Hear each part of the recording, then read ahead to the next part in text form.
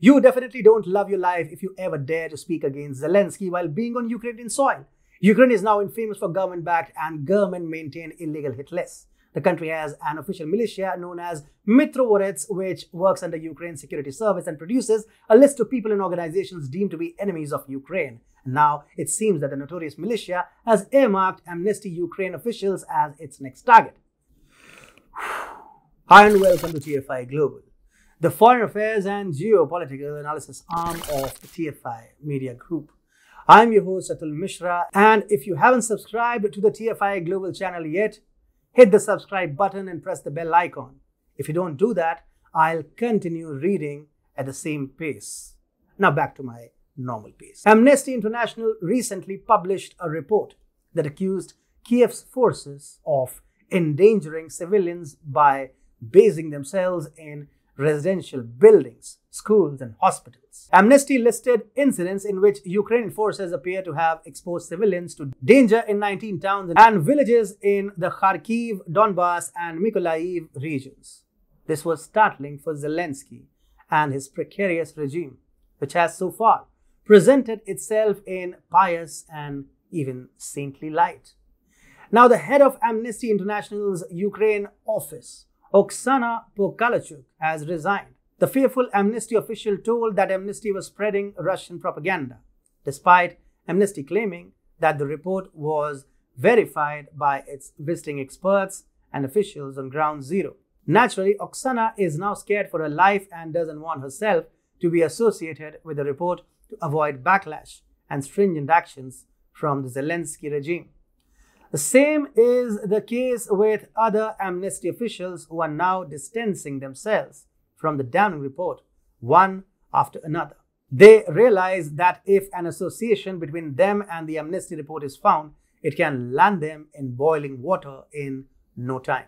It is no secret that Ukrainian President Zelensky is running a fascist state. Organizations like Mitrovorets demotivate the local populace from bringing out the truth to the world.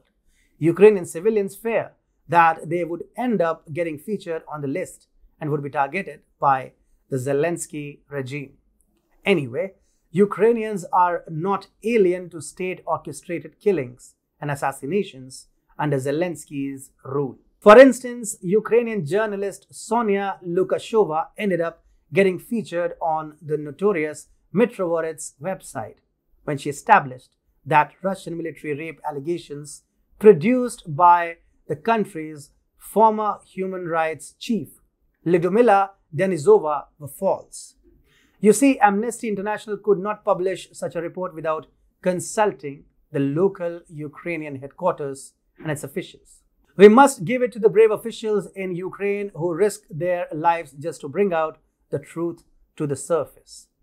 Amnesty International Secretary General Agnes Callamard responded to her resignation, saying, Oksana has been a valued member of Amnesty staff and has led the Amnesty International Ukraine office for 7 years with many significant human rights successes. This reaffirms that Oksana must have been an integral part of the investigation into Zelensky's war crimes.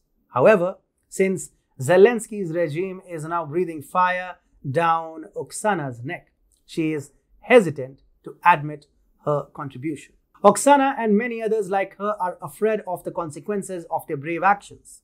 They are petrified of the consequences that would strike them. Zelensky and other high-ranking Ukrainian officials consider the report to be a tool of Moscow's propaganda. But there is no way that an organization like Amnesty could be swayed by Putin. Moreover, Amnesty traces its origins to the United Kingdom, a nation that has vehemently opposed the Kremlin's war since the beginning. Therefore, Zelensky's claims don't hold ground, and if any human rights official of Amnesty International is harmed in the coming days, Zelensky, and only Zelensky, should be held responsible and accountable.